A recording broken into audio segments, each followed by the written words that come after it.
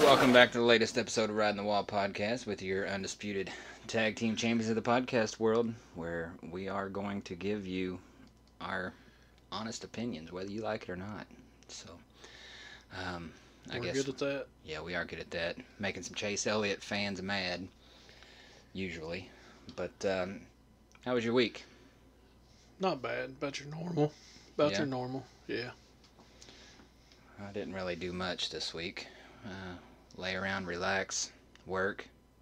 Eric was on the iRacing a couple nights. He had one Sunday at Bristol Dirt, which I guess it was like a charity race. I thought it was going to be something different. Yeah, I remember. Yeah, I was up here watching Richmond with you and Jess, and you guys were keeping an eye on it. Yeah, it was kind of weird. It was three different classes of cars on the track at the same time, so it wasn't like a race. It looked like a demo derby, to be honest. But he had another race again on Monday, and he did pretty good with them. He had to go to the Consi. He had a wreck in a heat race. Had to go to his Consi. Won the Consi, and then he started the feature in, I want to say, 14th. Came back and made it all the way up to third, and then he had somebody spun out right in front of him, and he got collected up in that. He ended up coming back and finishing 7th. So after that wreck, he went back to like 14th or whatever. He ended up coming back to 7th in a few laps. So he did pretty good. So it's been kind of fun watching him do that. And Has your old man got in on any of those yet? not that I know of. We went out there. He got it one day last week, and we went out there when Eric was setting it up for him, and he was kind of playing around with it, and he was having fun. I told him, I said, it's nothing like being in a real car, so if you don't even think it's going to be. It's kind of like playing a computer game. So, but he did better than I thought he would when he was first starting out, and he was having fun, so I think it won't be too long before we see him on a few of them. Yeah. I haven't called him yet. I've been trying to give him a few days of practice before I call him to see how he's doing. But that's coming up here real soon, so Yeah. because I know he'll make fun of me if I was doing that, so I'm going to make fun of him a little bit, Right. So give him a little bit of that same treatment back. But that was my week.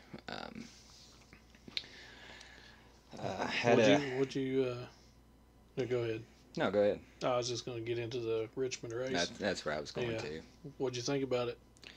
I was very much surprised. I thought it was going to have a lot more drama. Cautions.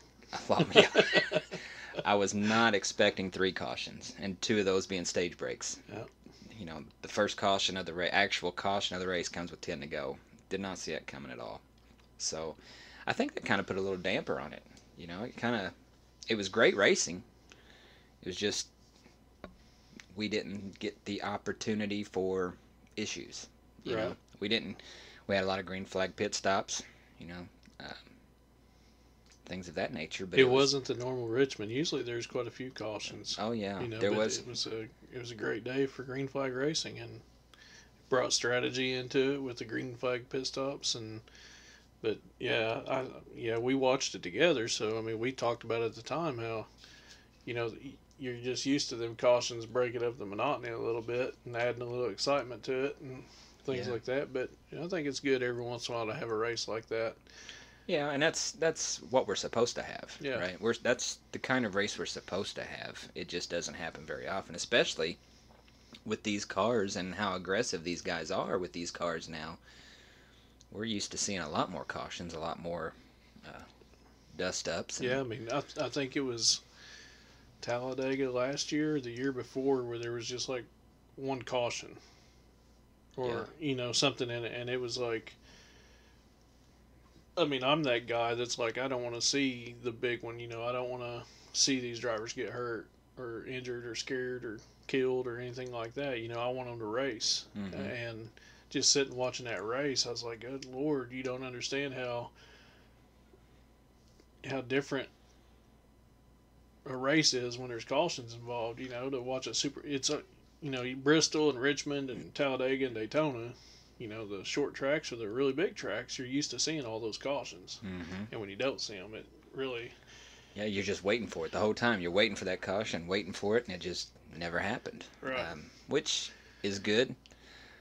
But like I said, at the same time, it feels different. it doesn't feel right, but it is right.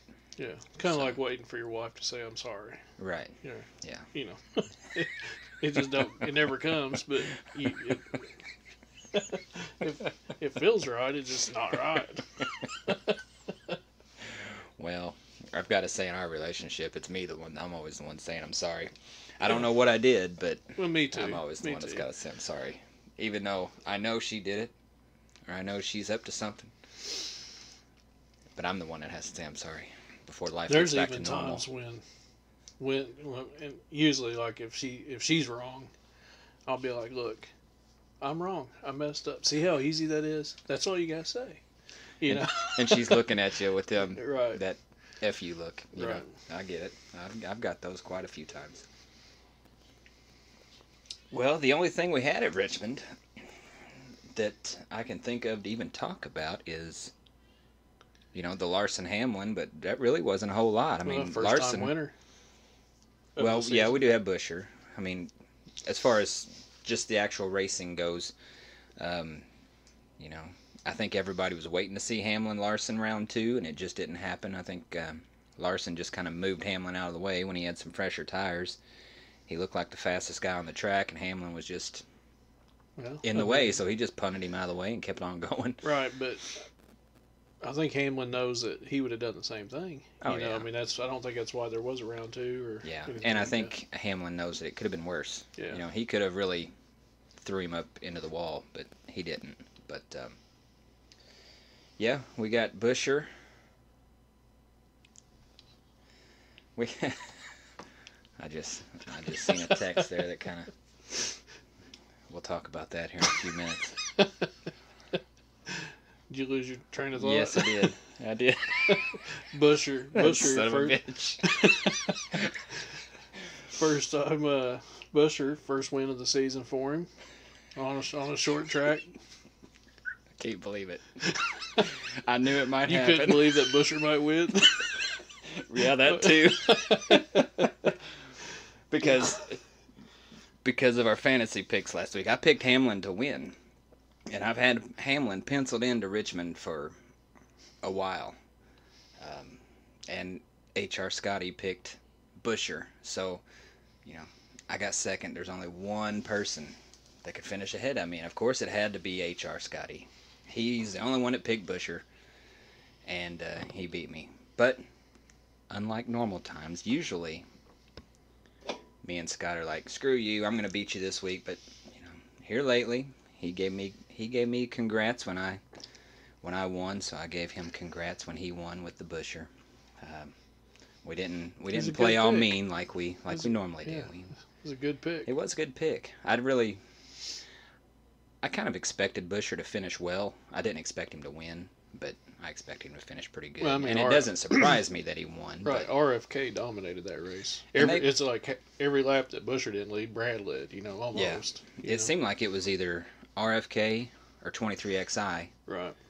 And if they wasn't in front, they were filling out the top five. Right. That was the whole race. But RFK has been making strides for a couple years now. I mean, they got kicked in the nuts as soon as they started. Yeah, Brad joining that team has made a huge impact. Mm-hmm. I mean, it's insane. And another thing that gets me, it's not they are operating differently than these other teams are, because if you look at, like I said, 23XI, you've got Bubba and you've got Reddick. They're kind of a little far apart with where they are. When you think of that team, you think of one driver that's head and shoulders above the other, which for me, I think that's Reddick over Bubba. Absolutely.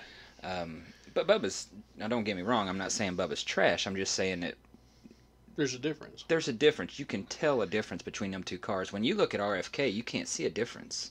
They're both right there. I mean, either they both missed the setup and they're both in the back, or they're both in the front. Right, but I think what some of these teams are doing is we're going to set this car up this way, and we're going to set this car up 180 degrees different than this one. They've got two cars. They're setting them up different styles. and you see which one's working, and then we'll adjust the car that needs adjusted from there. Yeah. But with RFK, it's like you're seeing them both in the top 5, or you're seeing them both in 25th. Yeah. You know what I mean? So they're on to something there, and I don't know how a lot of these teams are setting their cars up. You know, maybe it's, you know, Denny Hamlin likes a tighter car than William Byron does. So they, you know, these guys, hey, I want mine looser, I want mine tighter, you know, whatever, Yeah. however they do it. But it seems like making the addition to Brad Keselowski to that team, he came in and he said, here's what we're going to do. We're going to do this, this, and this with both cars, and we're going to make adjustments from there. Because if they're both doing good, they're both doing great. Right. If both cars are struggling, both the drivers are struggling, and you see that every week. Yeah. So what you're saying is they're making a general setup to both cars, making an identical car, and then they're just tweaking it to give driver preference. Right, and that. I'm piggybacking on exactly what you were saying, that you can't tell a difference in the performance of the two drivers, not the cars, but the two drivers. Right. Because if one RFK car is in the back, so is the other one. Yeah. If one's in the front, so is the other one. You know, and it's... Yeah, the only time you see them a world apart is when one of them's been in an accident, or one of them, you know, ran over some debris or something like that. They've had something that they can't help. It's not, they didn't miss it on setup or strategy. Right. Because when it's a race of setup and strategy like Richmond was, you're going to see both of them in the same spot, or right around the same spot. And at Richmond, it happened to be up front, and they wasn't letting go of it, and I don't blame them. You know. Yeah. Well, I mean, it was the same way at Bristol last year when Buescher won there. Brad was right up there. Mm-hmm. I think he was top 3, top 5. That race too.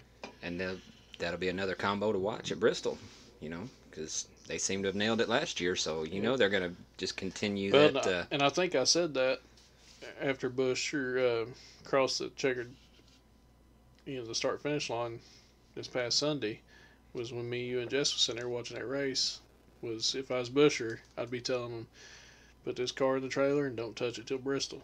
Yep. Yep. That would be a wise move. Let's see. What else did we have at Richmond that might... I'm trying to think. I'm just going off of memory. I don't have any notes or here in front of me. You know, the Toyotas were fast, the Fords were fast, the Chevys were kind of just MIA. You know, and I make a joke saying it's every week it's a Chevy track, but this really was not a Chevy track. It was, if you were in a Chevy, you were way back there, but which I don't really like that, but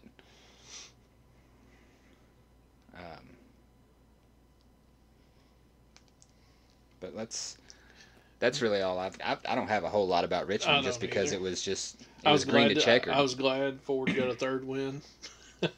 I predicted them to have 6 by the end of the season. Yeah. And I still think it's achievable. 6 is definitely achievable. So, it's I was glad to see Ford get another win. I was glad to see another first-time winner for the season get in to the chase. You know, Buescher, I like him a lot. You know, he's a respectable man, respectable driver. Seems like a hell of a teammate for Brad. Mm-hmm. I just really like the dude. So I was glad to see that. You know, now we go to Michigan, where I think we're going to have another first-time winner. Think so? Yeah. I think Kevin Harvick. I mean, he's owned Michigan for so long. It's like Phoenix. I mean, he's owned. Yeah, and this is going to be his last time at Michigan, so he needs to go out with a win. That's why I picked him. Yeah. But you know, it's a Chevy track, but I think a Ford's going to win. Just like there's so many times this year that Toyota has dominated a race and a Chevy ends up winning, or a Ford has dominated a race and Chevy ends up winning. They're right there, and then when something happens, they just take the lead, or it's a green white checkered, and they happen to be right there at the front. There's so many times that Ford or Toyota should have won races this year, and they just didn't. Yeah, it seems like on those ones where Chevy comes into it at the end, it's a green white checker or a near the end of the race restart, and the Chevys line up together, and Yeah. they push better than the Fords and the Toyotas are. Mm-hmm. You know, and Yeah, I think if we'd had a lot more races that just go green to checker like we did at Richmond, I don't think Chevy would have 12. I think the others would. I think Ford would probably already have 6, at least. You know, um, I think that number would be a little bit more even. But Chevy sitting at 12, Toyota sitting at 7, and Ford sitting at 3 now. After Richmond, going into Michigan. well, and I rode fantasy wise. I rode with uh, Chase Elliott this week. I haven't used him yet, so Mhm. he was my pick for the week. I think if he's gonna come, if he's gonna snap out of this shit that he's in, he's gonna do it at Michigan. And and one reason I went with Chase Elliott was because I looked I looked to see Kyle Larson up front. I looked to see William Byron up front. And if Chase Elliott's up front with them towards the end of this race, Chase can pull it off, and he can get in the chase. He'll be in the playoffs. He could. I mean, Chase Elliott, he's one of them guys that can just about win anywhere. I mean, he's right there with Larson and Kyle Busch. Can win anywhere. Pretty close, but not Yeah, there pretty yet. close. I just don't know if he's going to get it. He's definitely making it dramatic, that's for sure. If he's going to win to get in, he's making it dramatic because he's getting to the point where he almost has to. And I've wrote the points there on the big board with the bubble. Right now, we're sitting with Keselowski at 14th, Bubba's at 15th, and McDowell is at 16th. So they're in right now. But McDowell is 18 points above the cutoff line. Now we look at below the cutoff line. That's where things get interesting because you've got some guys that could make some moves here in the next few weeks with Ty Gibbs, Allmendinger, Suarez at 17, 18, and 19. Gibbs is only 18 out. Allmendinger's 22 out. Suarez 34 out. But if you look at the 4 races we've got left until we get to the playoffs, you've got 2 road courses, which that's Allmendinger's strength. That's Suarez's strength. It's Elliott's strength. That's Elliott's strength. And And- Ty Gibbs is not doing too bad. No, I took him at Chicago, and he got me, I think, ace. Something like that, yeah. Yeah. You know, So I mean, he's not doing too bad. I mean, that's not an easy hurdle to climb, because Elliott is sitting back in 20th, 40 points out. He's below those 3, and sitting right behind Elliott is Bowman at 42 points out. well, here's how I'm looking at it: is we got 2 races left before the playoffs that are going to be bumper to bumper train racing, and we've got 2 races that are going to be on road courses. Ty Gibbs is successful at both of those styles of racing. Mm-hmm. He gets in that Toyota pack. He's pretty solid. Anybody could come out of that pack and win the race. We all know that. Right. You know, anybody could jump out. Yeah. And he's proven to be worthy to be on the road courses. I wouldn't put him up there with Allmendinger and Chase yet, Mm-hmm. but I mean, he's 20 years old, and he's doing what he's doing already. So Right. if he keeps his head on, he's going to be one to watch. Oh yeah, definitely. I think within the next, how long do you think it'll be before Ty Gibbs gets a win? I'm going to say it won't be this year. I don't think it'll be this year. I agree with that. I think it will be within the first 6 races of next year. Really? I could see him pulling a Vegas or a Phoenix or something like that. I was gonna say I was thinking he will get his first win probably within the first half of next year. Yeah, I'm going to say the first 6 races. So I mean, I don't see he's not going to be waiting a long time for his wins. That's for sure. I mean, he's with a power team, Toyota. They have their shit together. Seems know- like he's putting the work in. Yes, and he don't seem like the aggressive little Prick. shithead that was in Xfinity. He's minding his P's and Q's, and we've talked about this before. He's turning his laps. He's learning. He's following behind some of these veterans legends that know what they're doing. So he's learning. He's putting in the work right now. He's learning. He seems to be a totally different driver. And if he keeps going the way he's going, I don't mind pulling for the kid. Right. You know. I'm right there too. Once he turns into that aggressive little prick that he was last year, I don't know if I can do that. You know. I'd say he's probably gonna wait for Kyle Busch to retire before he turns into that guy. Probably. Yeah. You know, Allmendinger coming up. He's won the Indy Road Course before, so he's very familiar with the track. Plus, let's not forget, we've got SVG and that. Button. Well, the Button. I keep wanting to say Benjamin Button whenever. I know that's not his name, but I keep wanting to say Benjamin Button. But yeah, we have Button. We have that Basecki guy that is from Australia, along with SVG. They're all going to be in the Indy Road Course. So that's going to shake things up there. That's going to put a damper on this bubble. But here's what I'm going to tell you too, and we've talked about this in the past few weeks too. It won't be one of those road course ringers that win Indianapolis. It won't be. You don't think so? No. It won't be one of them that win Watkins Glen either. You'll see full-time NASCAR driver win both of them road courses. I think you're right with that. Yeah. So you're saying it won't be SVG, Basecki, or Button? Right. Well, I don't really. Button's a very good driver. Don't get me wrong. Don't misunderstand what I'm saying, but I just don't think he's in the quality of equipment. Right. But we know SVG drove for Trackhouse last time. I expect him to probably be driving for Trackhouse this time. In that same car. Yeah. And we know Basecki has already signed to drive with RCR for that race. So they're both going to be in pretty good equipment.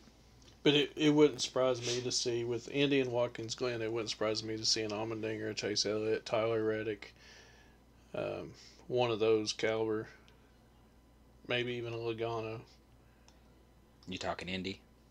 Yeah, Indy and Watkins Glen. Okay, yeah. You know. Yeah, I've got a good handful of road course drivers that I like to choose from. Well, but I'm not even talking about fantasy. I'm just talking about full-time NASCAR drivers that could win those two races. And I think one of them will over one of these road course ringers coming in. Yeah. I wouldn't mind seeing SVG, Bilecki, and Button, see them guys come into a full-time NASCAR ride and showcase their talents for a whole season. Yeah. You know, I'm not saying I don't think they have the talent to win, but I don't think it's going to happen. Yeah, I don't see it happening at Indy. I think a lot of things, the planets just aligned just right for SVG to win at Chicago. I'm not taking anything away from his talents. No, I think it's just not. But you and I have that mentality of a race car driver, and and it's one of them things of like, all right, you're a one-trick pony. You showed up at one of my races and you won. Yeah, you earned it. Good job, buddy. But it's not going to happen twice. I promise you, it won't happen twice. Yep. Yeah, we're right there together on that. I think, and you know, with Chicago, like we said before, that Chicago, all the drivers were new to that. Yeah. So they were all in the same shape as SVG. SVG performed. Oh, he did. Yeah. I mean, he looked comfortable as hell. So, right. But I'm with you. I don't think it's going to happen. No. That lightning in a bottle is not going to happen twice in the same year. We've just been racing at Watkins Glen way too long for somebody new to come in and just win that. And same with Indy. I mean, we've only been running it, 4 or 5 years. And we're going to have a familiar face win that one, too. But it wouldn't surprise me to see Chase Briscoe pull out an Indy win. You think so? Yeah. He don't do too bad up there, does he? No, he don't. I don't really think of him when I think of road course. Right. You don't think of him at Watkins Glen, Sonoma, but I always think of him at Indy. Yeah. Because he performs pretty damn well there. Yeah, he does do pretty good. What was it, a couple years ago? He was right there in the front with Denny Hamlin. Them two got into a little scuffle. But, yeah, you're right. I never really thought about Chase Briscoe. He's one of my boys. Yeah. Almost wore my Chase Briscoe shirt today, but I didn't. Didn't want to get it dirty? Well, it was just hot, and I know it was going to be outside all day. Yeah. So do you think Elliott or Bowman? You think Elliott's going to win one and get in? Yeah. What about Bowman? No. Not one of these 4 races. So you think we're gonna have 3 Hendrick guys in the playoffs and not 4? Well, unless like I mean, we could have a. I mean, you could have a Corey LaJoy pull out a win, and Of then course. only 2 people get in on points. You know what I'm saying? So I don't. I'm not going to say Bowman won't get in, but as far as getting in on a win, no. I don't think it'll happen. I think you'll see Chase Elliott get in on a win, possibly Allmendinger getting in on a win. He could. I don't think he's gonna win either one of them 2 road courses. I would love to see him win.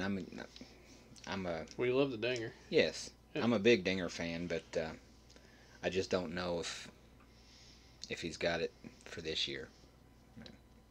Um, so if Elliott wins one, that's going to knock Brad, Bubba, or McDowell out.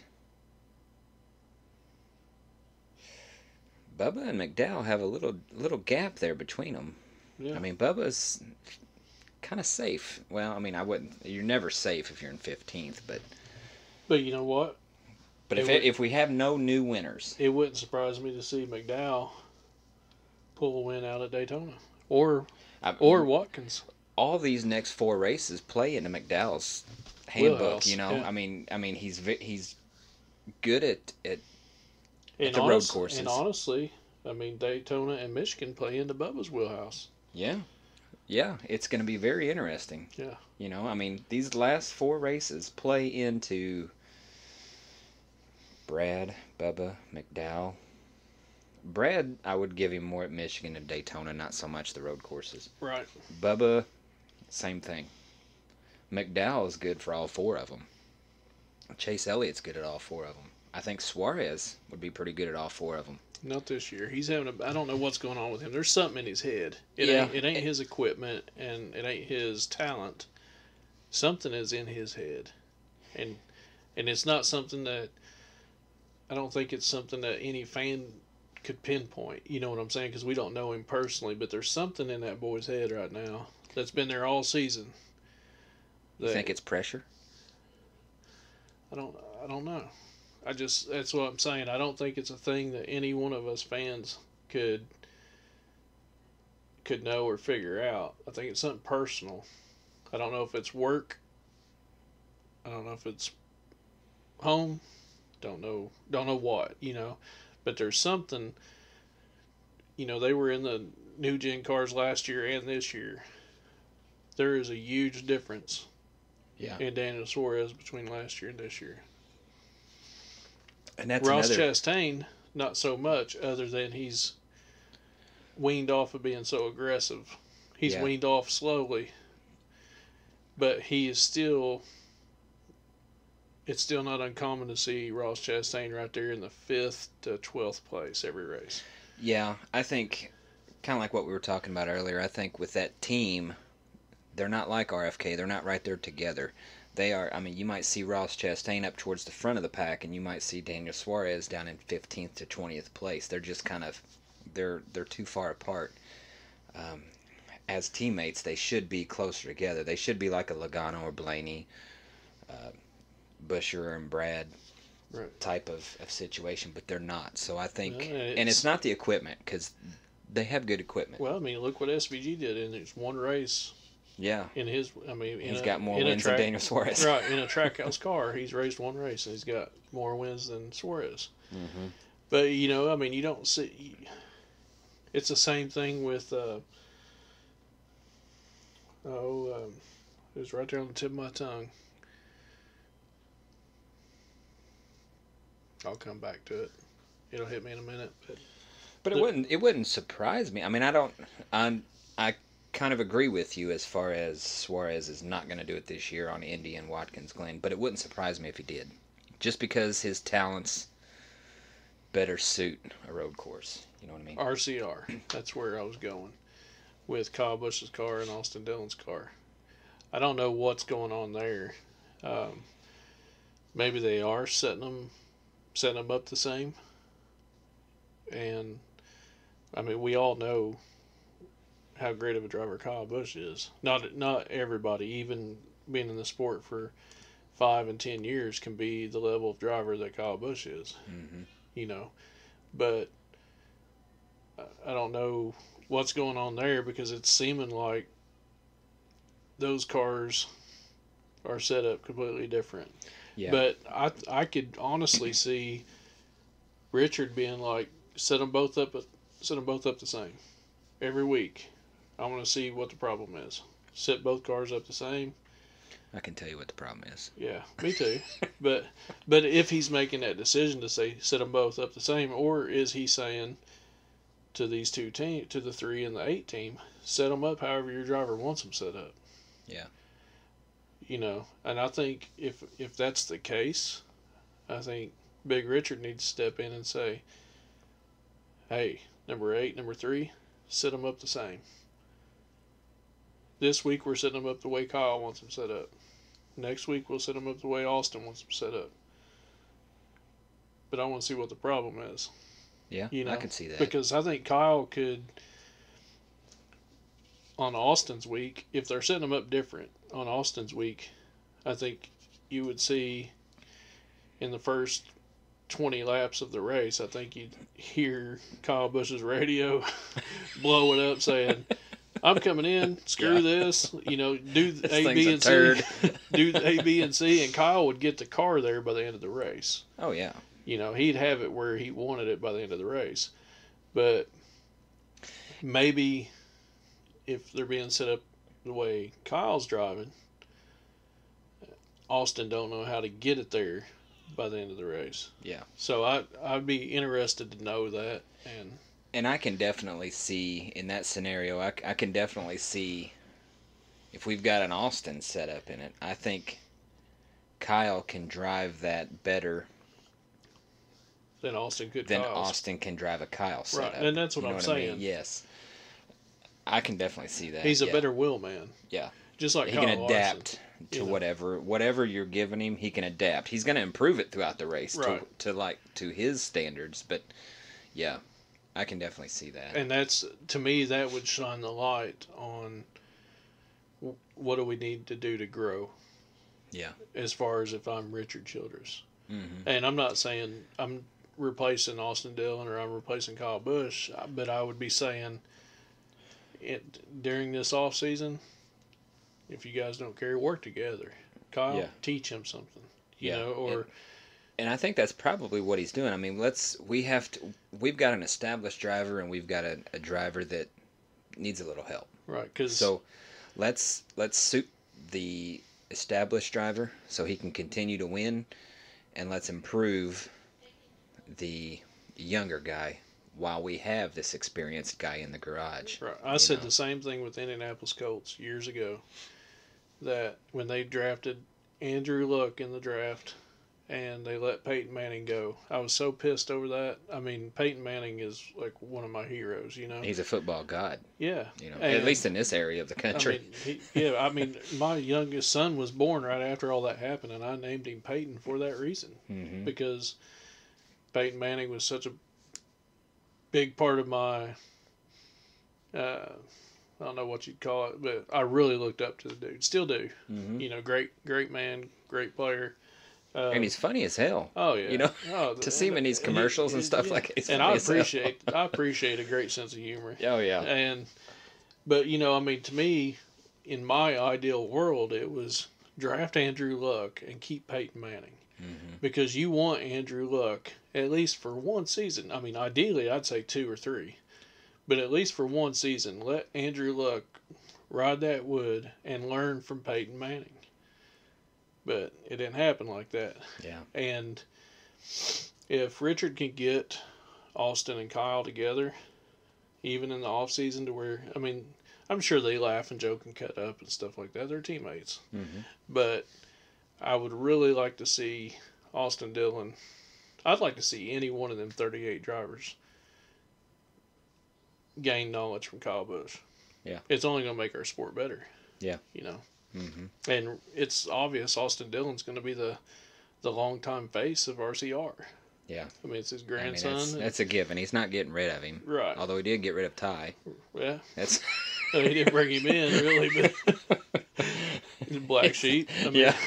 You got to go somewhere else and learn. I'm going to keep Austin here. I got to teach him how to grow his mustache.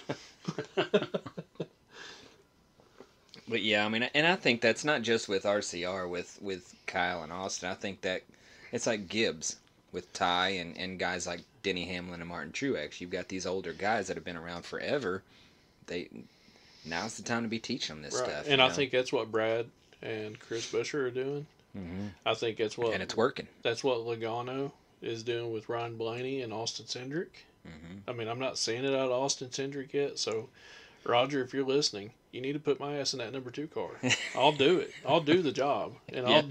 You'll be pushing Blaney or Logano up the track, won't you? Absolutely. Yeah. I mean, I will make you more money than Austin Cindric is right now, and I'll do it for half the price. Yeah.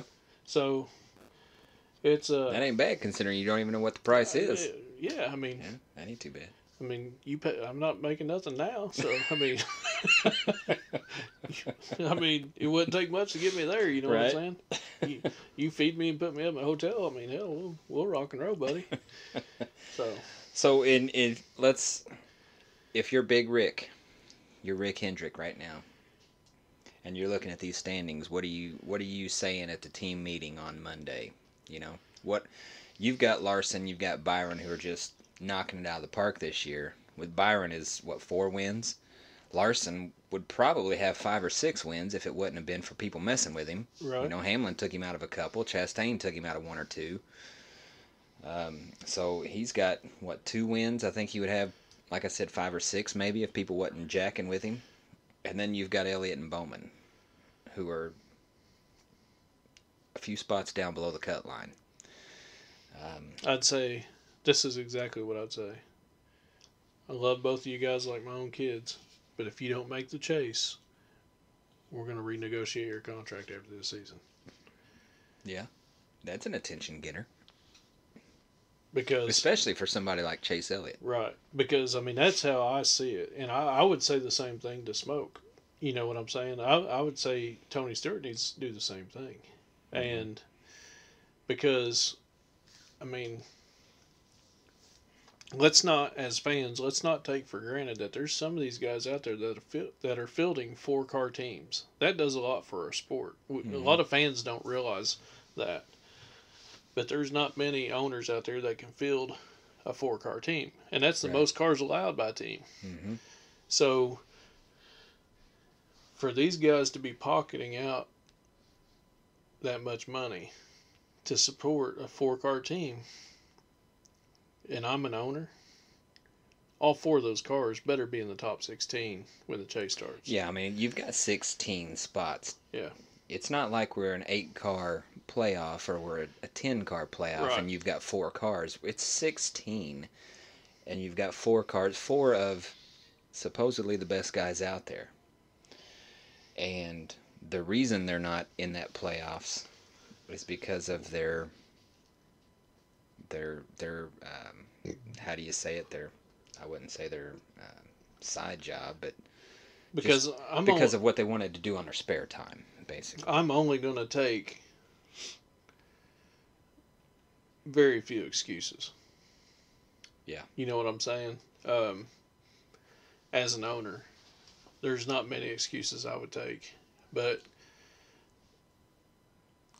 it's one of those things of, yeah, I mean, you look at Stewart Haas and you look at Hendrick. There's 2 4-car teams. So in Joe Gibbs Racing, there's 3 4-car teams. The only 3 4-car teams. Mm-hmm. So there's 12 spots, and all 3 of them owners should be saying the same thing. If these 4 cars are not in the 16 going to the chase, we're going to renegotiate the contract. Yeah. So, and I would put that on driver and crew chief. I would absolutely. Yeah. Absolutely. That'd be in a team setting that these discussions happen. Yeah. Because you've got some really successful small teams like RCR, Richard Childress. You got 23XI. You've got Penske with 3 cars. You've got Trackhouse with 2 cars.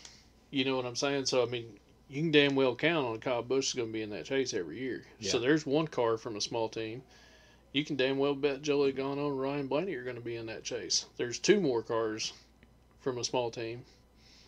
And then you throw in Ross Chastain from another small team. So, there's 5 cars that you can pretty well count on being in that 16. So, now we got 11 spots.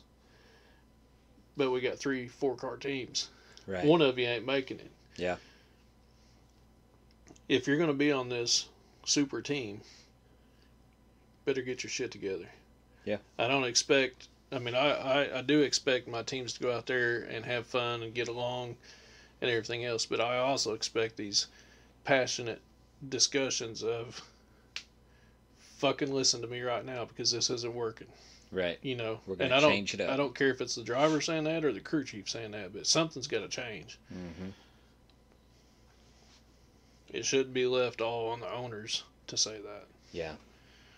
If I'm an owner, I don't want to see any fun on race day. I'm in the pre-race. Yeah, let's have fun, cut up, sign some autographs. You know, Celebrating's for victory lane. Exactly. When that green flag goes, it better be business by everybody. You better have your game face on. You better perform. You know, I mean, we've got enough races that you can have some bad races and still make it. So yeah, you just figure you're going to have them. Is what it is, and move on. But when it comes time to green flag, you better have your game face on. You better be business. And then afterwards, we can celebrate. We can go back to the playbook, see where we messed up, see what we need to improve. Yeah, things are going to happen. There's going to be blown tires. There's going to be accidents. Yeah. But you take all that stuff out, now it's on the crew chief and the driver. Mm-hmm. Get your shit together. We're going to make it work. Right. Get some checkered flags. Yeah. If it don't, we're going to talk about money at the end of this season. That's the only way you can get, to me, in the business, the way that I am in my work life, is if you want to hurt somebody, you hit them in the wallet. You know, and that's going to get the most attention the quickest. Yeah. I've had bad employees that I would send home early in the morning, but when their shift first started, they'd be pissed about it. Well, you don't want to perform up to my standards, go home. When you're missing $200-300 on your check next week, you'll come back with a new attitude. Yeah, that's one of the biggest problems that I'm having in life right now. So, I mean, that's how I do things, and that's how you get people's attention the quickest. I mean, yeah, I just soon punch somebody in the nuts and say, right. That's what you're doing to me every week. Yeah. How you feeling right now? Exactly. That's what you're making me feel every day. Right. But you can't do that. Yeah. So, hit them in the wallet, and yep, and they will come around. They will come around, or mm-hmm. they'll be. If we have to do this again next season, then we'll talk about driver placement. Look where Cole Custer's at right now. I was getting ready to say it's kind of like a Cole Custer incident, you know, which I was going to bring up right after we got done talking about this. What do you think, like with this whole silly season going on, and drivers, some retiring, some thinking about retiring, some are on the fence. It's all coming and going of drivers.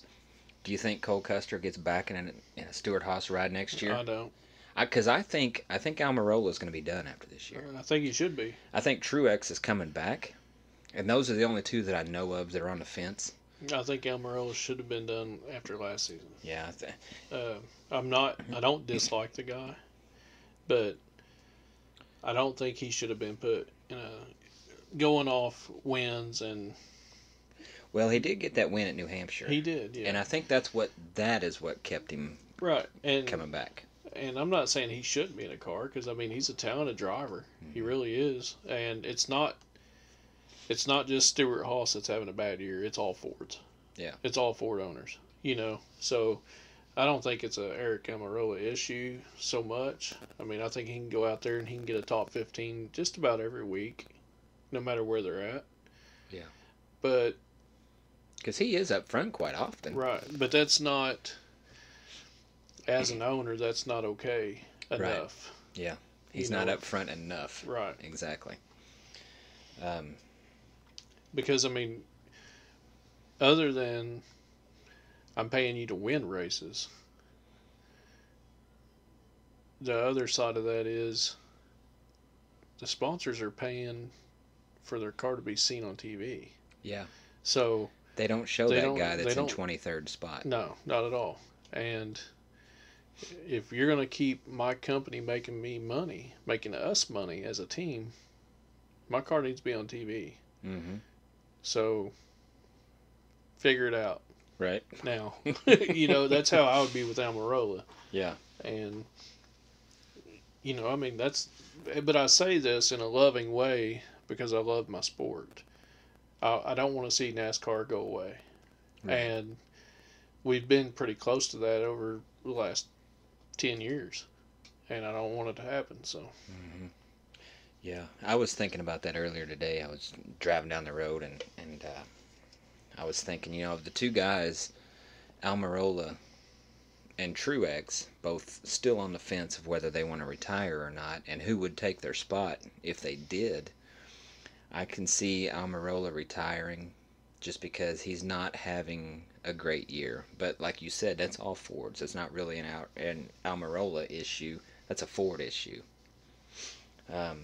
I see Truex coming back for at least one more year, and we'll see how he does next year. I think if he had a year like he did last year, he would probably hang it up at the end of this year. He's not doing bad this year. But yeah, they've got it figured out.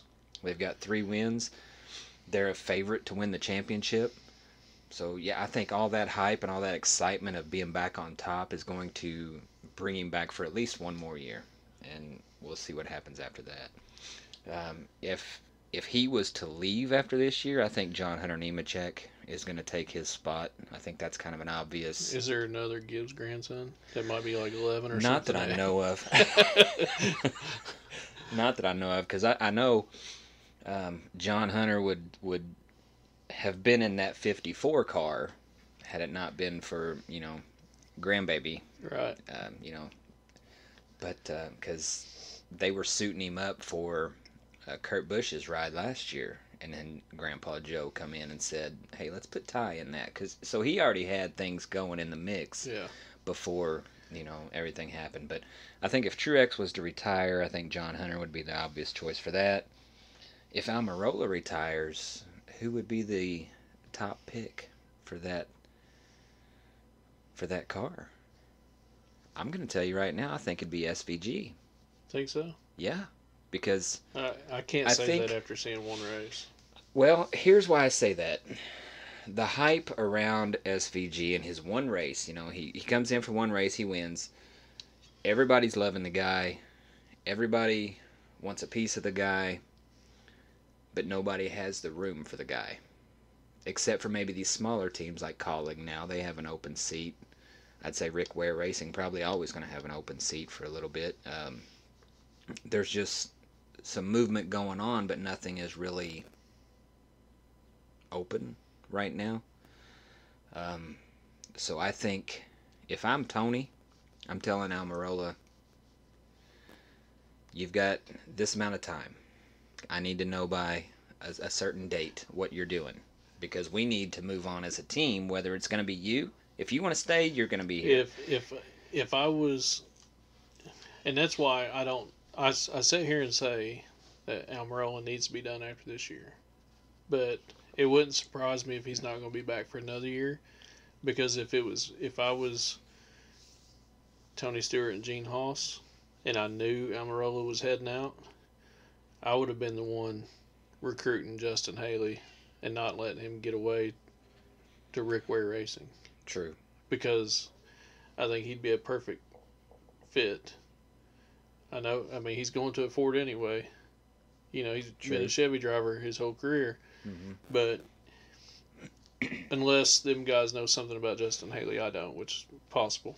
Yeah. But I would have been the guy recruiting Justin Haley. And Corey LaJoie just signed a contract again. He's staying with Spire Racing. He just signed a contract yesterday or today to stay with them even longer. He would be a good fit for Almirola's seat, to me. Mm-hmm. So yeah, I've seen it. I'm not going to say I would have been pulling somebody up from the Xfinity series, but if I knew Almirola was heading out, I would have been going after Justin Haley or Corey LaJoie, One of the two. Yeah, I've seen LaJoy just signed a bigger contract, but I haven't had time to read it yet. Um, I think I think he sees a lot of things happening at Spire. I think there's an expectation that Andretti is going to join, and it's going to change a lot of things for them. But time will tell. And what about Legacy? I mean, you got that two-car team in there as well with um, Eric Gregson Jones and and Noah Gragson. mm-hmm. You know, and then the '84 car was supposed to be, in six or eight races this year, but Yeah. understandably they haven't been with Yeah. what happened with Jimmy and his family. I mean, horrible, and I don't blame it for not being in the '84 car this year. Yeah. Um, but I mean, they were pocketing the money out to field this third car. Maybe that's something that they just put on the back burner, and they're going to field three next year. They could. That wouldn't surprise They me a could. bit. I can definitely see them taking Toyota's help, seeing where it gets them, and then maybe adding on after that. Maybe not next year, giving a third car. Let's see what Toyota brings to the table, see how we perform, see what changes we need to make, and then possibly giving a third car. Because I mean, you got Petty and you got Johnson owning those, so money is not going to be an issue, right? I mean, you've got two of the best in the sport ever, so money's not going to be an issue. But I thought Legacy was Chevy. they are Chevy, but they're moving to Toyota next year. Okay. Yeah, they are I Chevy thought you were this talking year. about this year. No. Okay.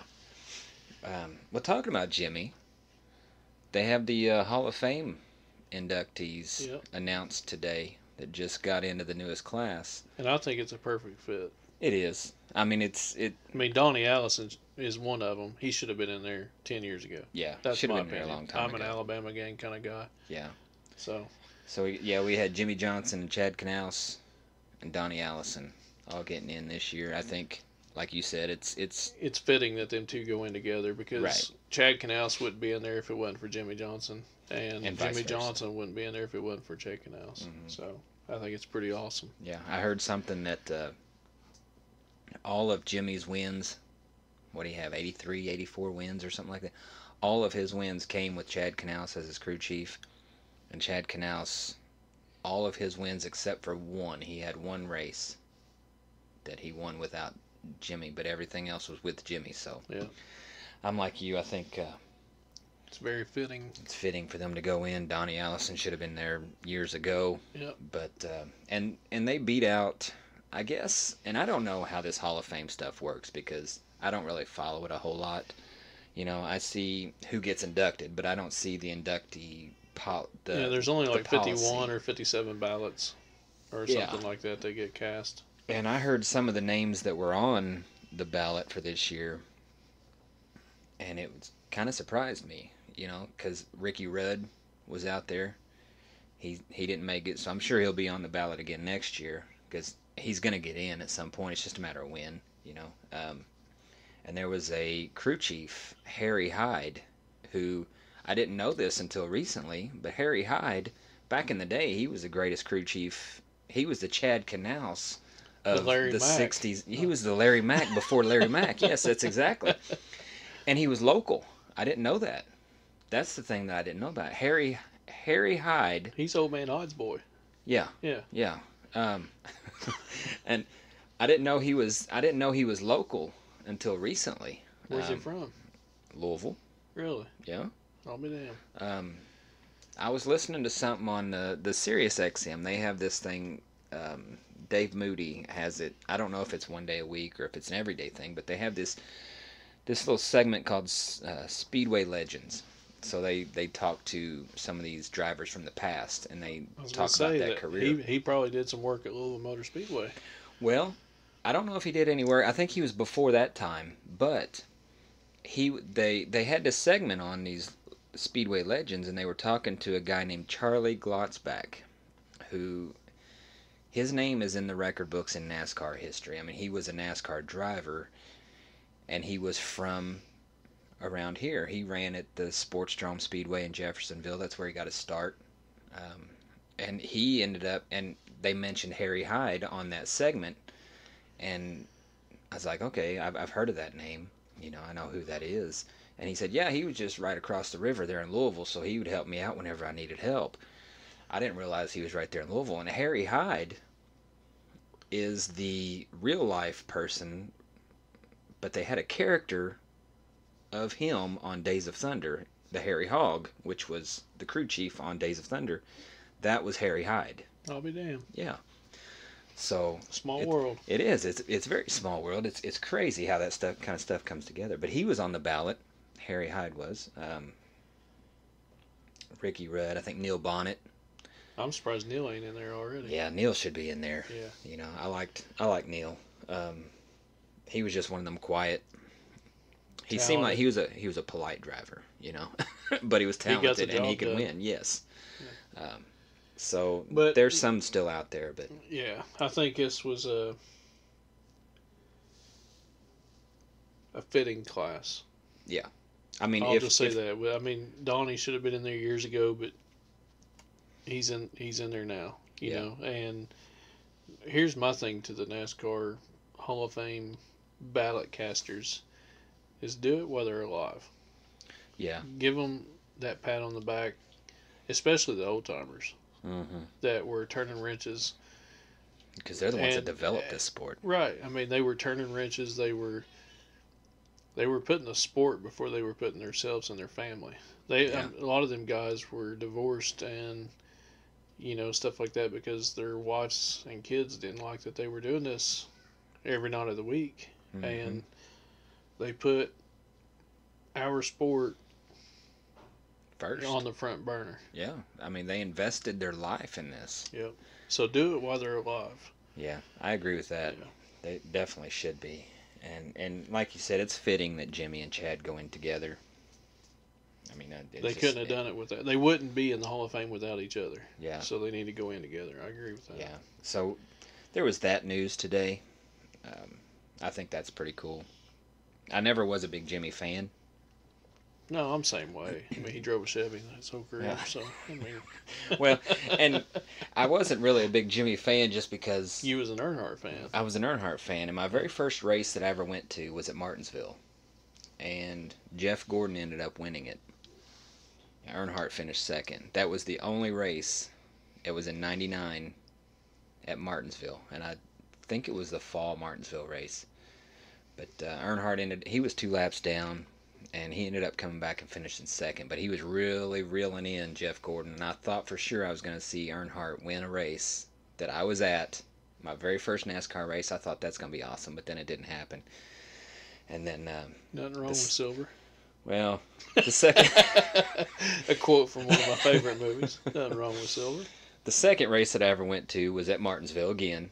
And Jimmy Johnson won. I think I seen Jimmy Johnson win 2 races that I was actually at. In which it really pissed me off in both of them because I just wasn't a Jimmy fan. There was just so many other drivers out there that I liked, but you didn't hate the guy. I didn't hate the guy. Right, I wasn't pulling for him, Right. But yeah, I do like seeing Donnie Allison in there. I don't know. I'm starting to learn about this Hall of Fame stuff and how it goes, and not really the politics involved because I don't think there's a whole lot of politics in there. I'm sure there is a little bit, but they can only allow so many a year, right? And there's so many people that's so deserving of it, you know, that you couldn't name them all. Yeah, so I think they got this class right. Absolutely. Let's move on to Michigan. I'm already there. Yeah? What do you think about it? Well, I've already gave you who I mean, it wouldn't surprise me. I mean, you can't really pick a winner for this race. I mean, Kevin Harvick is a stud at Michigan. Do you want to talk about fantasy and Michigan at the same time? Yeah, let's do that. Let's do that. Because Kevin Harvick is a stud there. There's he is. No way to. I don't care if you're a Chevy fan or a Toyota fan or a Logano fan or a William Byron fan. It don't matter what kind of fan you are. You cannot deny that Harvick is not a stud at Michigan. Mm-hmm. He owns that place. Right. And so, I mean... Yeah, this is going to be his last time there. Right. But who knows? Who knows what happens? This new car levels the field. Jimmy Johnson retired too. You know what I'm saying? Right. So, might be one of them things where Kevin Harvick makes a special appearance.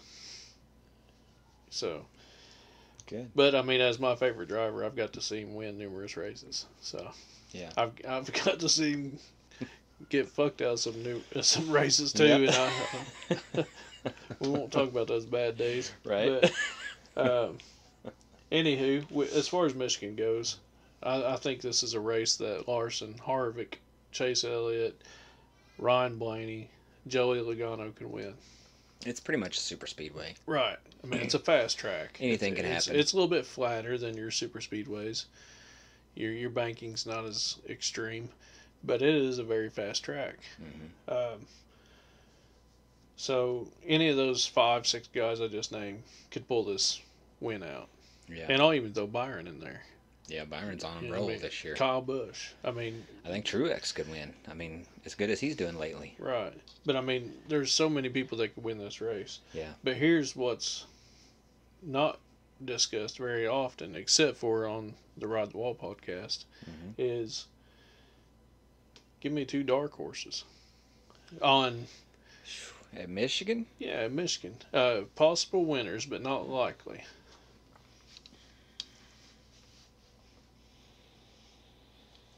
Michael McDowell. Just because he does really good on these super speedways.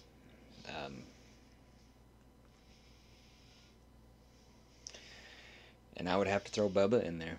Just because of the same thing. Toyotas are fast. He has...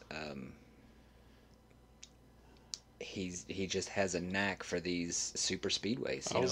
He was one of mine too. And they're both right there, well, just on the plus side of that bubble, so they need to win. And mine was Bubba and Brad Keselowski.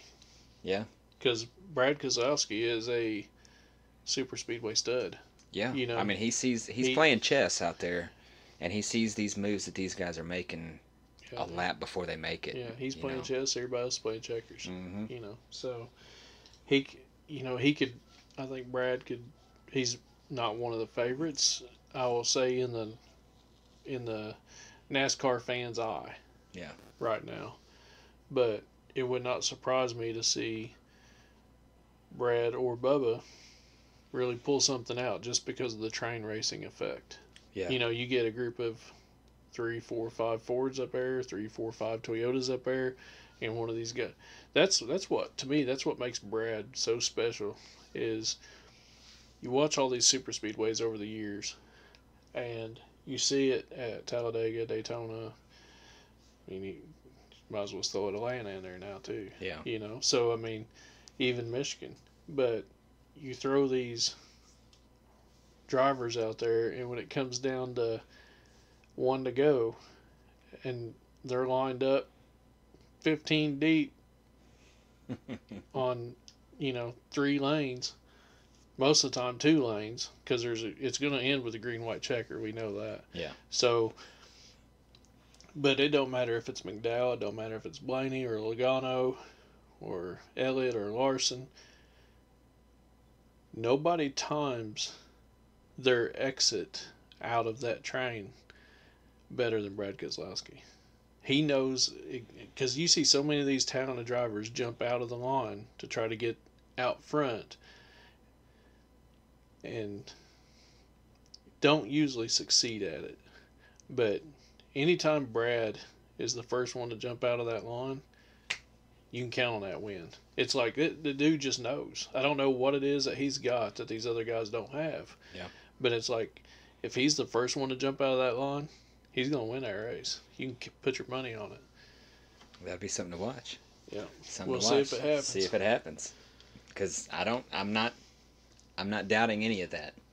There's something in that man's brain. Mm-hmm. Because, I mean, there's people that jump out of line before him, and we've seen it over the past 3 or 4 years. They run up a couple spots and then they fall back. Right. Or the wreck happens, you Yeah. know. But when Brad is the first one to jump out of the line, he always wins that race. Because usually it's because he knows when to go. Mm-hmm. And he sees somebody jump out of the line before them, and he's like, shit. You know, and it's not because he wanted to go, it's because he knew it was the wrong time. Yeah. Well, you heard it here first. Yeah. Folks. So, Count on it. and we'll see that at Michigan. We'll look for that at Daytona. I mean, I think you're right. I'm not doubting any of that. Um, let's talk about this fantasy stuff. Because you got a text earlier. We're recording this on Wednesday, so we can't really talk about. No, we can talk about it. It just won't be posted till Thursday. Right, because I've already made my pick. I'm not changing it. I've picked Kevin Harvick, and I've had that penciled in for months, and I've said it here numerous times over the past few weeks that I'm locked into Harvick at Michigan. You slated that one in. Yes, I'm not changing it no matter what. But you just got a text about in the 20. If you go back about 40 minutes ago in the episode and hear Chad cussing and laughing at the same time, it's because of this text you got from HR Scotty. He was sending in his pick, and what did that say? And we discussed this before you say what his pick was. We discussed this beforehand, and me and HR, we talk every day, and I told him for weeks, I'm taking Harvick at Michigan. That's where I'm burning him out at. I'm burning him at Michigan. He says, I know where I'm burning. I'm using Harvick, and I'm gonna burn him at, and it's not gonna be at Michigan. So I said, okay. And I thought, earlier today, I was thinking, and I told you this before we went on the air here. I was thinking, what do I do if Scott does take Harvick? Just for one of two reasons: to either mess with me, mess with my head, or to play defense, because I was right there on his back bumper last week. He was the only one that beat me. And now Scotty has raised 2 spots. He's up to 4th. He's doing really good. I'll give you credit, Scotty. You're doing good.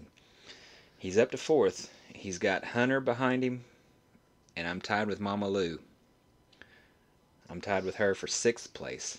So we're only 3 points behind Hunter. We're going to be the next to pass Hunter.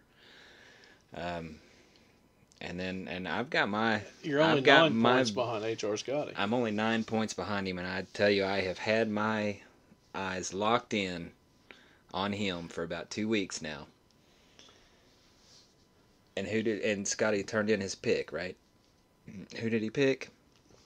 Number 4, Harvick. That son of a bitch. Now, son of a... So for the people who don't know how the league works, I mean, even if Harvick wins, Chad can't pass him. I'm going to stay 9 points behind him. Yeah, because they've picked the same driver. So this is proof. I'm just throwing this out there. I laugh, but I don't really know how I feel right now. I know how you feel. My emotions haven't caught up with me yet. because look, this isn't retirement money or nothing like that. It's this pride. league is fun and it's mostly pride. That's all it is. Yeah. It's one of them things to where you will get little jabs like this through the season. To where, Chad knew at Michigan he was going to pass or catch HR Scotty. I was passing him at Michigan. Right. In my head, I was passing him because I had Harvick. Right. I mean, you can't get a better pick than that. That's what I thought. And just to be that dick. I'm going to text him right now. Just to be that dick. HR chose the number 4 car as well. He texted me. You see the bottom there? Got you pretty good, didn't I? And about 5 laughing faces behind it. Yeah, he did get you pretty good. So I can't tell you what I'm texting him because it's. I want to. Let's see here. You are a. So me and Mama Lou, Yeah. me and Mama Lou both took Chevrolets. So that's going to be interesting because it's me in 3rd, Scott in 4th, and you and Mama Lou are tied for 6th. So I never thought I'd be up there tied with Mama Lou. Right. She was on such a roll. Yeah. I mean, she's still not doing bad. not bad at all. Not bad at all. I mean, she's 45 points away from first place. Yeah. And we still got 4 races to go. Yeah, she fell a couple spots this week, but that I happens. don't even remember who she had.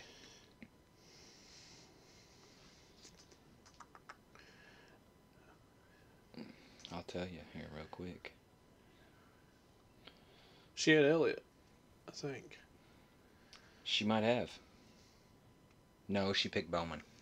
Okay. Yeah, she had Bowman. Okay. So she dropped a couple spots. Scotty went up a couple spots. He was the only one that picked the winner last week with Busher. There was 2 people, me and I think it was Chris.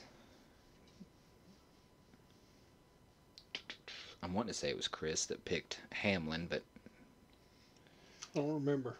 Seems like Jason H. picked him. he might. Well, hold on. I could tell you that too. No, it was Chris. Was it? Yeah. So we've got 2 people in the 400 club now. Well, I think we all kind of seen that coming with Mike. Yeah, with Mike, we expected it. It's Mike R, and I don't know what Mike R's last name is, and I don't want to know, but I view it as reverse. Mike Reverse. He's just going backwards. But Tyler joined him, and me and Tyler talk, 3 or 4 times a week, Mm-hmm.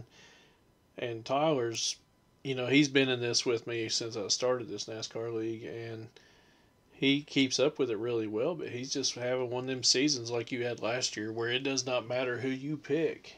It's just shit. Yeah, it's just shit. And that's what's fun about this league is a lot of it's luck. I mean, especially with this new car, man. Right, a lot of it's luck, and there's you look at even Mike R. He's been auto picked every week since like the 3rd week, 4th week. Mm-hmm. So I mean, he's burnt studs. He's getting people that are leading the points every week. And he is way back in the back. he's just getting nailed with horrible points. Yeah. So I mean, that just tells you even picking the most qualified drivers doesn't always work. No, it don't. But it's picks like what HR made last week on a Busher. Mm-hmm. Something you can pull out of your hat. Yeah. And he makes it happen. Yeah, you pick something that you think is solid and hope for the best. Right. It's really all you can do. And that's why Daytona scares the hell out of me. Well, and turn 1 at Indy Road Course scares the hell out of me. Exactly. Because you don't know what's going to be on the other side of that. Well, I mean, any of the road courses scare the hell out of you because, I mean, yeah, there's not a lot of speed there, but there's a lot of twists and turns. Mm-hmm. And how many times have we seen them go into a road course turn 3 wide and somebody gets spun around and dumped? You can be in the top 5 with 3 to go and get dumped just like that, and now you're sitting 18th or 19th. Yeah. Yeah, because, I mean, this Indy Road Course especially, I mean, it's got the turn 1, who we've seen a lot of controversy out of that last year. Right. With Reddick and Chastain. Then you've got little things like, what was it? Was it a couple years ago? One of them little, they call them turtles. Yeah. Come loose. Yep. And it took out half the field. Yeah.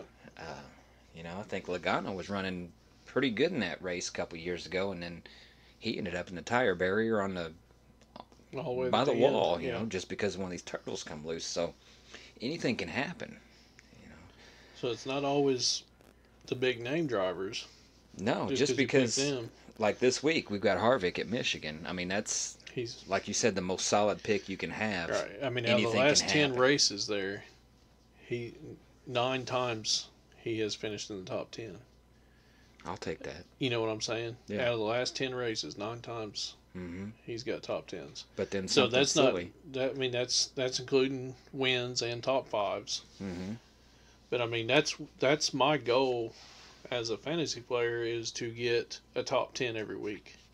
That's how I go into this. That's pretty much what I do. I'm just looking for a top 10. Right. If I can average a top 10 every week, I'll be all right. Yeah, I mean, I've got one win right now, and we're going to go into the chase. I mean, that's stupid. I'm in third. That's all I've got. I mean, Josh, who's in front of me, 10 points ahead of me in second. He's got 6 wins. Yeah. And I've got 1, and I'm 10 points behind him. Yeah, I was looking at that today. Josh, just speaking of you and Josh, second and third. Josh is second, you're third. He's got 13 top tens where you got 14. He's got 10 top fives where you've got 6. And he's got 6 wins to your 1.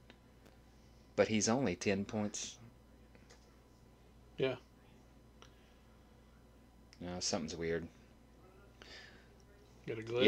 Either I wrote it down wrong on the board or something with this, because I think he's 15 points ahead of you, because right there it says he's got 233. Yeah. Where you got 248. I think I probably just wrote it down wrong. But yeah. 15 points ahead, and he's got that many more top wins. fives and 5 wins. 5 more wins. 5 more wins than you. Right. But that just goes to show you, when you have a bad race, like my bad race might be 15th. His bad race might be 38th. Right. You know what I'm saying? So it's crazy. That's why you can see the strategy there, and I'm going to say 85% luck and 15% strategy there, because he could have picked Kyle Busch on one of those races, and Kyle Busch got crashed out, and he got 38th, and I took a Almirola and got 12th. Right. You know what I'm saying? So that's not a top 10, but it's my way better. My bad race is a lot better than his bad race, even though he picked a perfect driver for that course. Sometimes it just... I agree with you. It's 85% luck and 15 skill. Yeah. But I was looking, when I updated the points here, I noticed that not a lot of movement. No. Like last week, we seen some +4s, some -5s, whatever. But we both said it on the podcast. We expected a lot of movement after Richmond, and we didn't see it. No, it didn't happen. Because usually Richmond is one of those caution-filled races. Yeah. And it just wasn't, so it affects everything. You usually expect a lot of beating and banging at the short tracks, yes, and it just wasn't there. But it's the way the cookie crumbles. Yeah. I think we'll see it this week. I'm still mad about HR picking Kevin Harvick. He did that for one reason and one reason only. Even if he burnt him, it was more important to him to piss you off than it was to save Kevin Harvick for the chase. That's a relationship that me and HR have had for 20 years. Probably more than that. That's what. Yeah. Mama Jess was happy. She moved up a couple spots. Yeah. She is happy about that. She was asking me. She's like, "What should I do? What should I do?" I said, "I don't know. Pick a winner." Yeah, do better is what you need to do. Right. That's what I told her. Just do better. But no, I said it just depends on what you're. You have to lay out a vision for your playoffs, and you have to know, where do you want to start that, where do you want to finish that. You have to adjust, because I told her like the strategy that I laid out to you last week as far as picking duds over studs right now, right. Because she is in 19th place. She moved up 2 spots from 21st. But one good race and she could still move up 3 or 4 spots. I said, you still have potential if you do really good in these next 4 races. You have the potential to be right around 10th to 12th if you do really good. You can't have a bad race. And you can't predict it. No, you can't. You just kind of got to roll with the punches. You have to, with 4 races to go, you have to decide your strategy and go with it and stick with it. So if you're going to pick the studs and try to get up to 10th place before the playoffs start, that's fine, but that's going to hurt your picks after the playoffs start. You know what I mean? You're not going to have as many studs. Yeah. Or you can sacrifice it and then try to work your way up after the chase starts. I said, so that just really depends on what you want to do, Yeah, we're kind of at that point with 4 races left before the chase starts. Myself, I waited for Michigan. I already knew who I was going to take to a point. I've got my notebook paper at home, and it's got Michigan, Indy Road Course, Watkins Glen, Daytona. Mm-hmm. I left those 4 races blank. And then underneath of it, I wrote the 10 races in the chase. I looked at who I had left, and I started filling in from Phoenix back. Phoenix is where the championship is being raced at. So I started at the end and put who I wanted there. Then went up to Homestead, Miami, put who I wanted there, and so on and so forth. And then I seen who I had left. Yeah. And I said, so I've got to choose between these drivers for these 4 races right now. Yeah. You know what I'm saying? Because it's time. But that's how I do my season. Right. I'm kind of the same way. I probably pick my championship driver just a little bit before Michigan. So I have who I feel is going to win the championship, and I'm the same as you. When it comes time to fill out them playoff picks, my championship pick is at Phoenix, because that's who I think is going to win it. Right, so. but let's keep in mind too.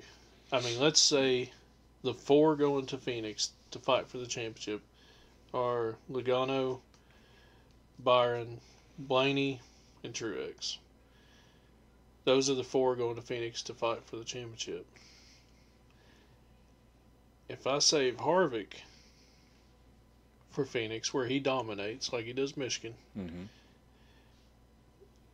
out of the 4 championship drivers, it don't matter if the whoever finishes the best out of the 4 wins the championship. Right. Period. It don't matter if they finish 34th, 35th, 36th, and 37th. Whoever finishes the best out of those 4 win the championship. Yeah. If Kevin Harvick wins the race, that still helps me fantasy-wise. Right. It's not about which 4 are in the championship. Yes. I'm explaining that for people that aren't familiar with the league. You don't have to pick a driver that is in the championship race. You don't have to pick a driver that's you don't have to pick one of them final 4s. One of them 16. Right. In any of these 10 races, you don't have to pick one of those 16 drivers. Yeah. And to add to what I was saying, I pick who I think is going to win it. Like, for me this year, I hate to say this early, but I think Kyle Busch is right there. And I've said this for most of the year. I think Kyle Busch is going to do enough to get to that next level. He might not go over and above. I just think he's pissed. Yeah, I mean, he's going to prove a point. He's going to prove a point, and I think he very well could be the champion. But there's a few other drivers that could be also, like a Kyle Larson or a William Byron or a Martin Truex. So all 4 of them guys, in my mind, have a chance to win. So my strategy is I'm going to try to leave those 4 guys open. And I am going to leave Phoenix open right now. So I'm going to try to, because when they're racing, and this is why I do this, I'm going to leave Phoenix open. That way, as it gets closer, I can kind of narrow down who of those 4 guys that I think is going to be there, who is going to be at Phoenix with a chance to win the championship. So let's say, as it plays out, let's say Larson, Truex, and Busch are the 3 that still have a chance. Of my initial 4, those are the 3 that still have a chance. So, because when we get to Phoenix, the other guys on the track race them different. If you're one of them championship 4s, they're going to let you go. Yeah, they're not going to race you tight. They're not going to put you in the wall. They're going to kind of let you go. They're going to let those 4 guys settle it. They're going to stay out of the way. And that's why if I have 2 or 3 of those guys to use, I want to use one person that's in the championship 4 at Phoenix. You know what I mean? Because the rest of the field's going to let them go. They're not going to get in their way. Right. They're not going to hold them up. And I think that has a lot to do with... She's having fun, whatever she's doing. Yes, she is. Got the grandkids here. She's running up and down the hallway, laughing about something. Probably chasing a dog. Hey, She's living her best life. She is. But that's always been my strategy, is to try and have at least a couple of options open for that championship race, just because of that fact. But see, and usually I'm right there on board with you. Because those championship 4 are going to finish towards the front. Right. Because they let them go. But this year's different. Because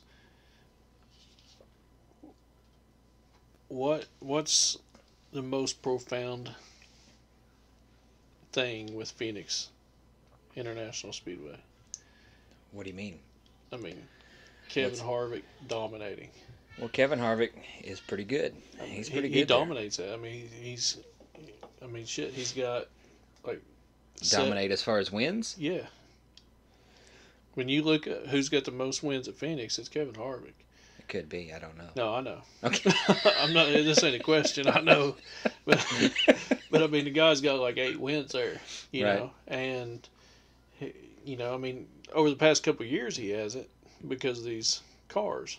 Yeah. But here's my philosophy going into this year's different, and I agree 100% with your strategy because most years I'm right there with you. But this is Kevin Harvick's retirement year. Phoenix is the last race of the season. He knows when he gets in that car, this is my last ride. Make it a good one. I'm gonna go out there and I'm gonna fucking have fun. You know what I'm saying? Mm-hmm. And I think he'll be that guy that closes out Phoenix this year. I hope you're right. Because even though I don't have him anymore to pick, but just for Kevin Harvick, I hope you're right. Right. But I see that being the storybook ending, and I'm that guy, you know, especially with I wouldn't care if it was Chase Elliott at Watkins Glen, I'd say the same thing. Mm-hmm. You know what I mean? But that's just how I see it coming to a close. If he does not have a win when they get to Phoenix for the last race of the season, I think he's going to put on a seminar for those 37 other drivers on how to do this shit. So you think no matter what, it's going to be Kevin Harvick at Phoenix? Yeah, you could be right. Write that down. You heard it here first. I'm just looking at these points and I'm thinking, man, there's still a lot of close people. There's not too many gaps still. I mean, you get to the bottom, you know. I mean, there's Paul and Jeff, 22 and 23. There's like a 30-point gap, so it's a pretty good gap. But look at numbers in the point standings. Look at 1 to 14.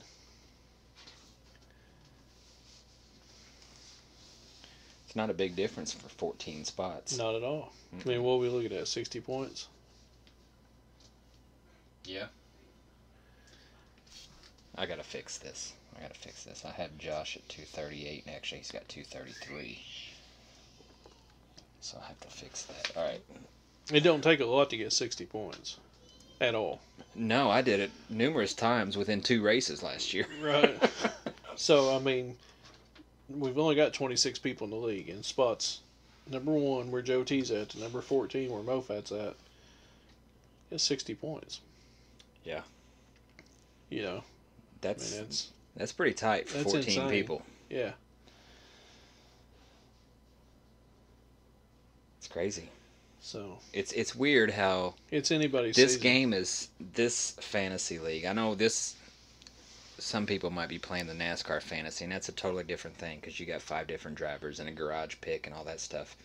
And I may look at getting into that next year. I don't know, but this one right here that we're playing in is so much fun just because it's simple and it's close. Yeah, it makes it that way. Yeah. I mean, you're going to go at the very end of this, when we go into Phoenix, we're going to have probably 6 people that can win this thing. Yep. And you're going to have highs and lows all season. Oh, yeah. You know? I mean, Earl, it wasn't long ago. I was talking Earl off the ledge because he had a bad race, and I don't remember who he picked, but I think it was Jimmy Johnson. He finished dead last at Coke 600, I think it was. Yeah. and it dropped him like 4 or 5 spots, put him down around 17th spot or something like that. And he's already recovered. He's in 10th right now, but he was up to like 7th just a couple weeks ago. So, and look at Mama Lou. She's another one. She was down there. She was at like 24th or 25th spot earlier this year, and now she's been up to 3rd just last week or two ago. So it's crazy, the ups and downs, like you were saying, the It's highs emotional. and the lows. And it's like, yeah, you have one bad race and you're thinking, oh my God, I suck so bad. And it's like, what am I going to do now? And then I can't tell you how many times I've about had to buy a new TV because I'm sitting there watching the race. I don't even sit when I watch some of these races. Like when I watch Talladega, when I watch Daytona, I'm standing in my living room floor in front of my TV watching these guys race. And if one of my guys is in the big one, I've thrown my beer.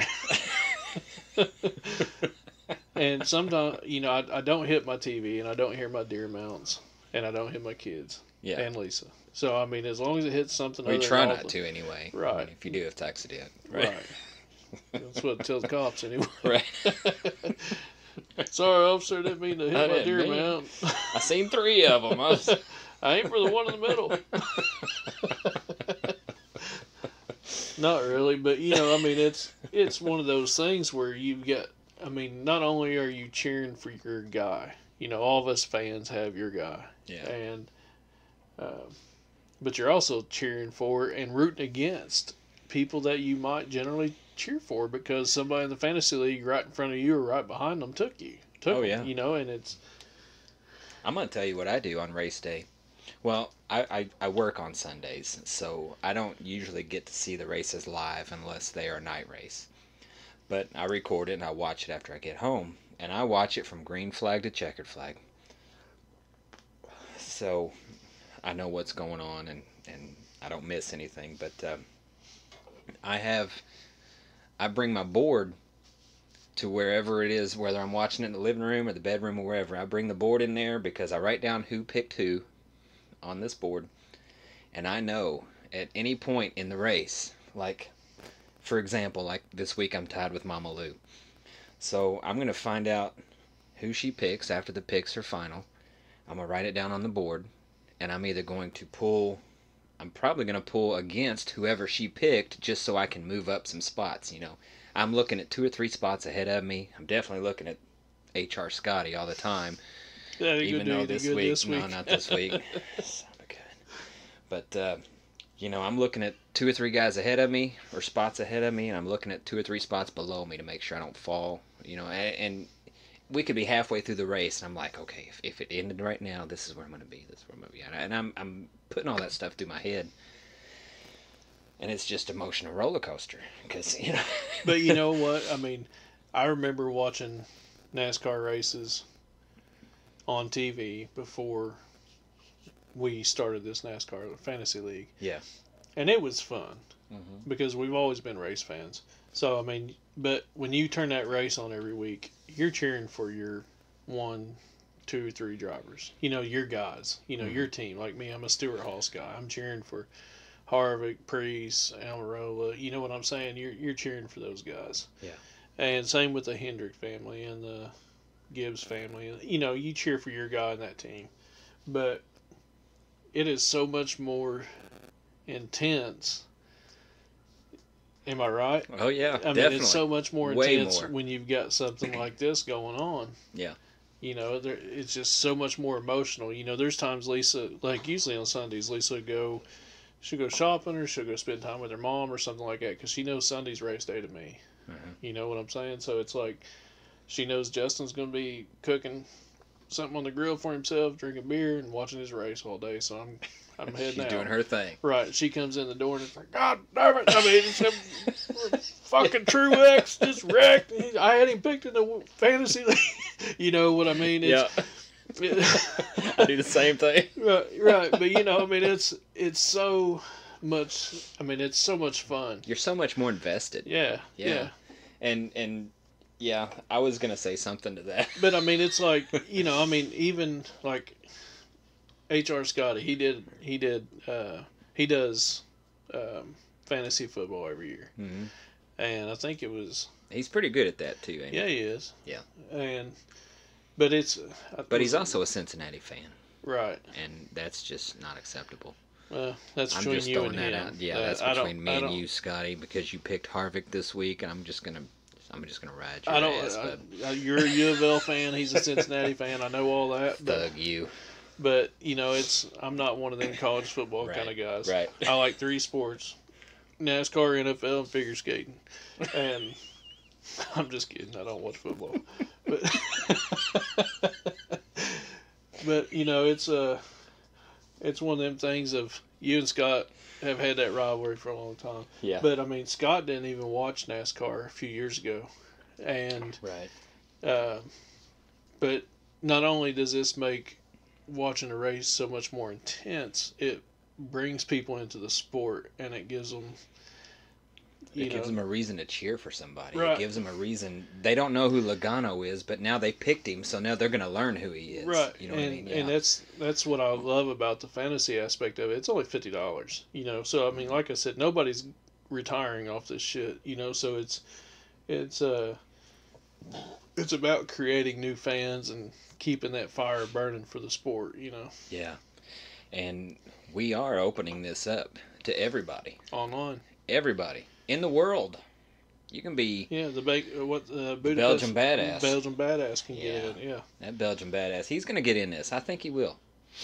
But we're opening up to everybody, and because we want to see this thing grow, we want to see the fans of NASCAR grow. We just want to see the excitement.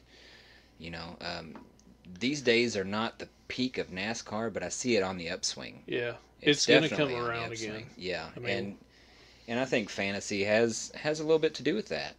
So we're opening, like we said, we're opening this up to everybody. Your son Eric that does all of our online stuff, everything. I mean, he's been such a huge part of Riding the Wall. He's going to be in it next year, and he's just now getting back into it. And I mean, right. You was still watching it when he was a young kid. I know you got out of it a little bit shortly after. Yeah, for a few years there I did. Dale passed. A lot of people did, and that's what I want my kids to do as well when they get to that age. I want them to be like, "Hey, Dad," because they'll occasionally sit down and watch a race with me for a little bit, and it's hard to explain to your kids when you're watching it on TV. I mean, you got this camera following this car going around the track. It don't look like they're doing 70 miles an hour. Right. You know what I'm saying? On TV. Yeah. But when you go and you see it, and it's such a life-altering experience to see how fast these guys are going and what they're doing. And then you throw in skin in the game with the fantasy league on top of it, and it makes you an instant fan. Oh, yeah. And I'm going to tell you this. I've been a NASCAR fan all my life. I was going to say drove NASCARs. I haven't drove NASCARs. I've drove race cars. Right. At local dirt track and stuff. So I have an understanding of what these cars go through and what these drivers go through and this and that, but I had no idea how fast these guys are going until we went. I mean, I've been to some NASCAR races, but I've been to Kentucky, Martinsville, Indy Bristol. when they were on the Brickyard, on the oval. But when we went to Bristol night race, the first time we went, and to see these guys on such a small track going so fast, it was just like, holy crap, it changed my view. Yeah. And I was experienced. Right. You know what I mean? I mean, this is a half-mile track, 33-degree banks. These are the same banks that Talladega has on a half-mile track. Mm-hmm. That's why it's called the last great Coliseum. They're doing 160 miles an hour. They are hauling around that track. If you cannot, like, you and I usually sit on the back stretch, and pretty damn close. We sit in row 1 last year, I think it was. Yeah. And you can't look right. You can't look at the track right in front of you to see where the drivers are at. You have to look on the front stretch when you're sitting on the back stretch because they're going so fast. All you can see is a color. You can't even see a number. You can't see a number. You can't see a car. You have to look over on the front stretch to see Yeah. what the order of these cars.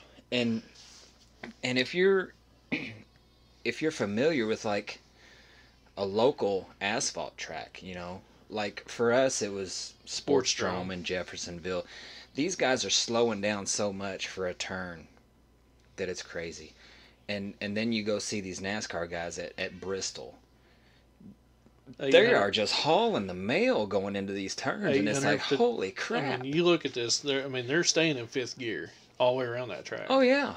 So I mean, they're pushing 850 horsepower all the way around this track on 33-degree banks. They're just like one of them pennies you drop in the thing at the mall that just and they gain speed as they go around. The more they go around. That's centrifugal force type of thing. Yeah. That's exactly what they're doing, and they're holding these cars still in a pack. I mean, 6 inches off bumpers, 6 inches off somebody's door. You know what I'm saying? And I mean, on slicks. Yes. I'm gonna say if they don't give you a chubby, I don't know. I mean, I'm sitting here right now, and I ain't gonna be able to get up for a minute. You know what I'm saying? Just talking about this, it's like, yeah.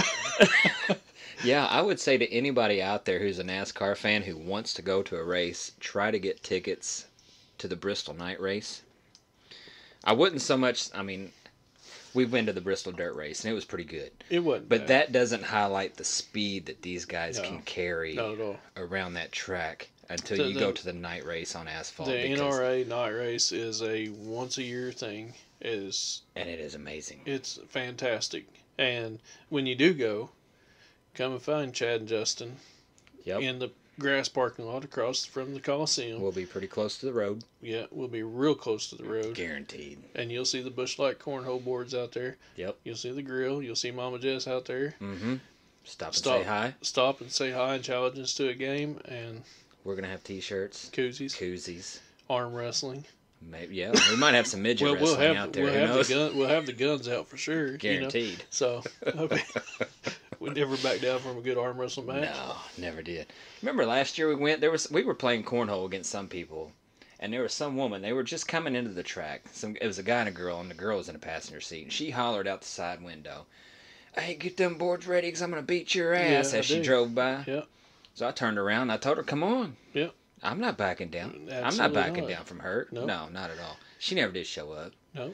So I hope she shows up this year, because not only will she get schooled in cornhole, yeah, Mama Jess will tell her next time you raise your voice to somebody over here, it better be me. That's right. Mama Jess don't take that shit. She ain't taking that shit. She's from Main Avenue in Austin.